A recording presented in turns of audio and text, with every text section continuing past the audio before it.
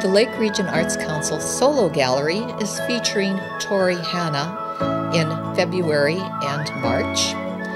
Torri is a fiber artist and is the owner of Tangles to Treasures, a fabric and fiber shop here in Fergus Falls.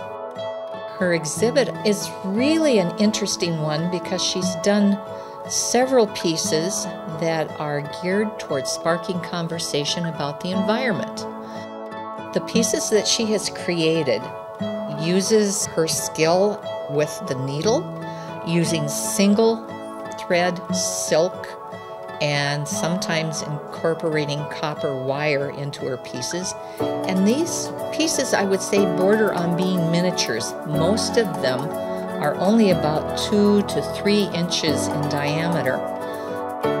She deals with a variety of ecological questions such as air pollution, water pollution, global warming, and some of the pieces are interactive.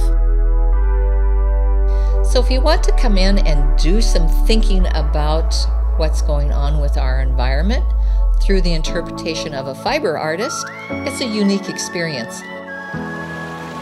We hope you'll stop by in February and March and see this very interesting exhibit that we have at the LRAC Solo Gallery.